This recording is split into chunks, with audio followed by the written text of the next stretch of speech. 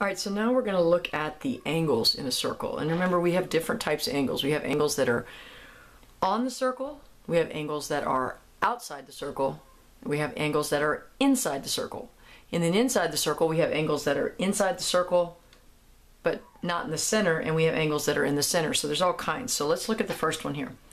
Find the measure of the angle. Well, I'm going to look at this angle right here. This angle is what we call inscribed. It's on the circle. Keyword, on. Anything that is on the circle is 1/2 of the intercepted arc. 1/2 of the intercepted arc. So let's look at this here. That means this angle right here is going to be 1/2 of this arc. Okay? So this angle is on the circle, so it's 1/2 the arc. So I need to know what this arc is. Well, what do I know the angles of a circle add up to? The total degrees of a circle, the measurements? 360. Well, this is 60 and this is 140. So 60 plus 140 gives me 200 degrees. Now that means that this piece right here is 200 degrees. So if that's 200 and the entire circle is 360, I'm going to take 360 and subtract 200. And that's going to give me 160 degrees for this arc. Again, I know that the circle adds to 360, so this is 160. This is on the circle, so it's 1/2. So if at that 60, the angle on the circle would be 80. So the measure of angle 1 is 80 degrees. Again, that's because it's on the circle. All right, so let's look at the next one. Okay, find the value of x. Same thing. Where are these angles? These angles are, and I'm going to use my same colors here, these angles are on the circle. So that means they're 1/2 of the intercepted arc. So let's look at this one. What does this angle right here open up to? Well, that angle opens up to this arc, right? Okay. Let's look at the other one. What does this angle open to? This angle opens up to this arc. What do you notice about those two arcs that the angles open up to? Isn't this a diameter? Therefore, that's half the circle. So together, what do these two arcs add up to? 180, right? Okay, so I know that the arcs together are going to be 180, but I have to figure out what the measurement of the arcs is of each one. Now, we talked about how, this is really getting frustrated, this is 1/2 of this, right? So if this right here is 5x plus 8, wouldn't this arc right here be 10x plus 16? Because don't I take this and double it to get the arc? Remember, on the circle is half the arc. So let's look at the other one. This angle right here is half of this arc. Well, this angle is 2x plus 5, so if I double this, that's 4x plus 10. So here are my two arcs. And what do I know those two arcs add up to? 180. So 4x plus 10 plus 10x plus 16 equals 180. I'm going to combine, so I have 14x plus 26 equals 180. I'm going to subtract 26 from both sides. So 14x equals 180 minus 26 is 154. And so x is equal to 11. Again, this is all algebra over here. But these angles are half of their arcs. So if this angle is 2x plus 5, the arc is 4x plus 10. We doubled it. If this angle is 5x plus 8, then the arc is 10x plus 16 because it's where? On the circle. Okay, so let's look at the next one. Again, we are on the circle. On the circle. What does this angle open up to? This red arc right here, right? And since this is on the circle, what does that mean? It's 1/2 of the arc. Okay, it's 1/2 of the arc. So if the angle is 2x, what's the arc going to be? 4x. Okay, because the angle is on the circle. It's 1/2 the arc. You're going to get sick of me saying that. All right, let's look at this angle now. What does that angle open up to?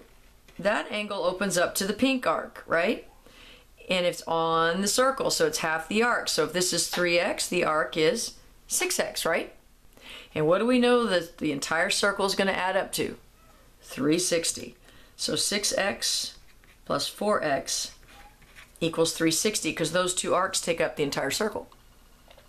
So 10x equals 360. I divide both sides by 10, so x equals 36. Again, I'm looking at these on the circle. I know they open up to arcs that they are half as big as. So the angles on the circle are half as big as the intercepted arcs, okay? So let's move to the next example. Let's move down here if I can actually keep this in frame. Okay, so what we have here is we have arcs and we have angles. Where is this angle now? This angle is inside the circle. That means arc plus arc divided by 2. On the circle, 1/2 the arc. Inside the circle, arc plus arc divided by 2. So we know that BC is 125. So I'm going to kind of mark this here. That's 125 degrees. And we know that DA is 15 degrees. So the question is, what is the measure of angle 1? That's this one, which also happens to be the same measure as this one, because those are what? Vertical angles. Well, when you're looking for that, you're looking for the two arcs that go with the two vertical angles. So this arc 15 goes with angle 1. The 125 goes with its vertical, which is 125. And then you divide it by 2. It's the average of the two arcs. We're looking for this angle right there. It's the average of the two arcs. So I end up getting 140 divided by 2. So the answer is 70 degrees. Again, inside the circle, but not in the center. You add the two arcs and you divide by 2. Okay, so let's look at a couple of other angles that we have. All right, so we have this one here, which kind of looks like a flattened jack-in-the-box antenna thing. You guys were probably not even born yet when they were doing those. So where is our angle now? It's outside the circle. Remember, on the circle, 1/2 the arc. Inside the circle, arc plus arc divided by 2. Outside the circle, arc minus arc divided by 2. Because this angle is outside. So what are the two arcs that this angle intercepts? The green one. That's arc number 1. That's the big one. And then the red one. These are the two arcs that that angle opens up to. Well, I know the red one is 150. So how do I find the green one? What do I know the entire circle adds to? The entire circle adds to 360. So if I subtract the 150 away, that means that this arc right here is 210. So do I have my two arcs now? Yes. And since it's outside the circle, we subtract them. So it's 210 minus 150 divided by 2. 210 minus 150, sorry, is 60 divided by 2, which is 30. So x is 30 degrees. That means this angle is 30. 210 minus 50 divided by 2 is 30. Okay, so let's look at the next picture. The next picture has a combination. So DA is 62. That's 62 degrees. And BC is 72. That's 72 degrees. So find the measure of angle 1. Okay? Well, how do I find the measure of angle 1? Well, where is angle 1? Angle 1 is inside the circle. What do we do on inside? Arc plus arc divided by 2. So I'm looking for angle 1. All right? Which means I need this arc and this arc, doesn't it? Well, do you remember the linear pair? Angle 1 and 2 add up to 180, right? If I can find this angle, won't I be able to find angle 1? because they're a linear pair? Let's use what we have.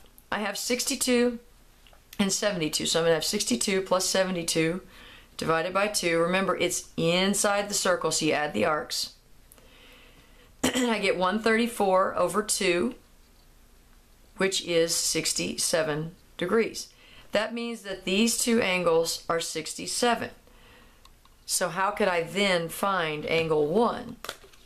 Well, I can find angle 1 because since I did arc plus arc divided by 2 and got these two guys, doesn't this one make a linear pair with 67? So if this is 67, this has to be 113 because linear pairs have to add up to 180. Remember we used to do that? So that's 113 and that's 113. Linear pairs add up to 180. Okay. And that's your angle measures.